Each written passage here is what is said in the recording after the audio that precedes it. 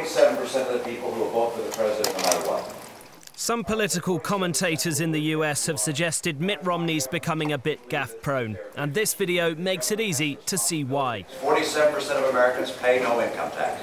So our message of low taxes doesn't connect. The GOP presidential candidate's been secretly recorded pouring scorn on President Obama's supporters.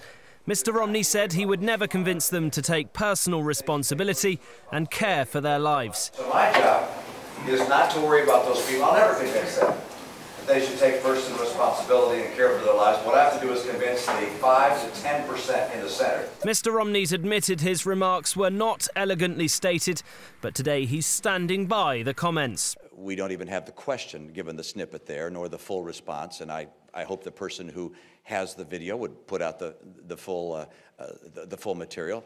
But it's a message which I'm going to carry and continue to carry. Mr. Romney doesn't think the video will affect his chances of election victory, though. He believes the people he refers to in the video would not vote for him anyway.